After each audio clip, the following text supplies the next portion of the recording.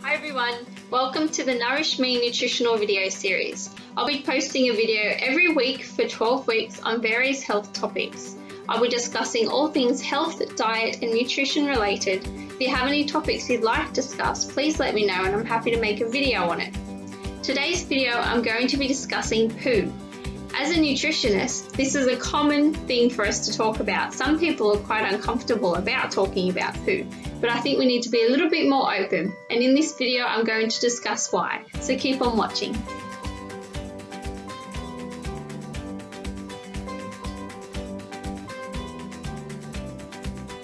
What is normal poo? Well, poo or feces or stool is a natural part of digestion.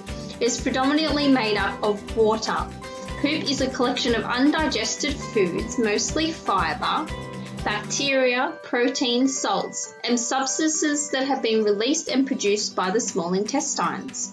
While people have different shapes and smells of poop, there are common normal aspects of normal poo that we need to consider. There's colour of the poo. So poo is normally a brown colour because of the presence of bilirubin. Bilirubin is a pigment of the byproduct of the breakdown of red blood cells. The smell. Poo has a very unpleasant odorous smell due to the presence of old bacteria, which can emit strong smelling gases.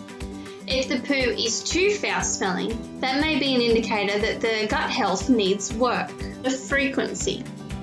A person may poop anywhere from every day to every 3 days, usually after a meal. Most people tend to poop around the same time each day. Consistency. Stool is usually soft but firm in appearance. It gets its shape from the small intestines, which has a log-like irregular appearance. However, some people may have deviations in the shape, which we will cover over a Bristol stool chart. This is what we use in clinic often. So a Bristol stool chart is a powerful tool for us to use as nutritionists when we sit down to discuss poo. We have from type 1 to type 7, starting from small pebble-like to liquidy. These can be different consistencies that people have within their poo, and it's an important indicator of their health to the Bristol stool chart. It's a clear indication of whether something's wrong. So if you're experiencing a type 1 on the Bristol stool chart that is quite small pebbles, this may indicate that you're constipated.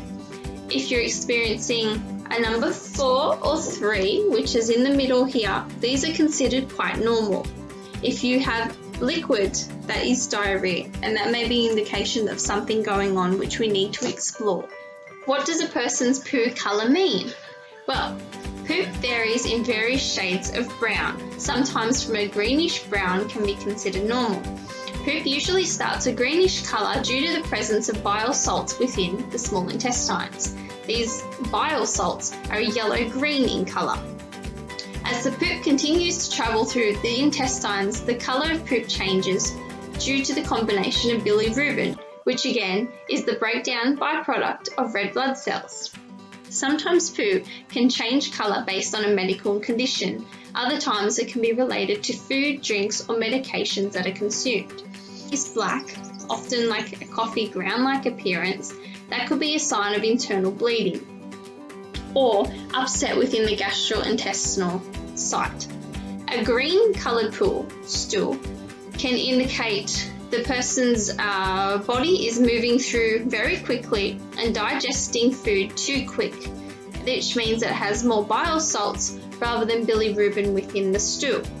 Eating lots of green foods such as spinach and kale and food colouring in green can also make the poo look a little bit more green.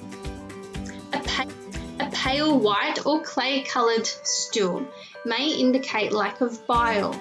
This may be due to a problem with the liver or the gallbladder, which both secrete bile. However, taking some anti-diarrhea medication can also cause the stool to become white or pale in colour. A red stool can be quite concerning. It may indicate a possible gastrointestinal bleed. If the amount of blood is small, it may be due to hemorrhoids.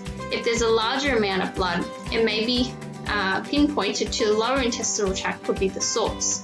However, a person's stool can turn red based on what they're eating and drinking. Again, for example, as I have said in the past, eating a lot of beetroot can turn your poo a little bit of a pinky reddy colour, and so can tomato juice.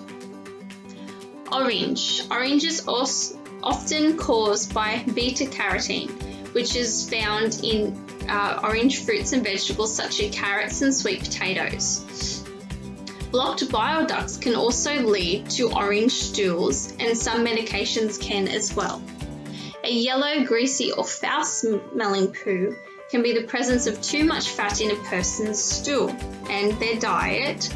So sometimes this can be caused by a disorder as well, such as celiac disease. If a person experiences an occasional colour change in their stool, this usually isn't a concern for the person. However, if a red and black stool occur, as well as other changes that last longer than 2 to 3 weeks, you may need to see your GP. This is why it's so important that we discuss poo and you check regularly to make sure that you're having healthy bowel motions. So why do we need to check our poo? As I've discussed in this video, there are various things that we look for within our poo. It's important to keep an eye on how we're digesting our foods and how we're eliminating our foods. Maintaining bowel health regularly and consistency is important for proper elimination channels. Bowel consistency can change from a person who has a healthy diet and those who are having an unhealthy diet. Chronic constipation can lead to bowel obstructions, and diarrhea in a chronic form can affect the person's ability to absorb nutrients. It's important to keep an eye on your poo, and if you notice any changes, please see your GP. I hope you've enjoyed this video, and I look forward to seeing you in future videos. Have a great day. Bye.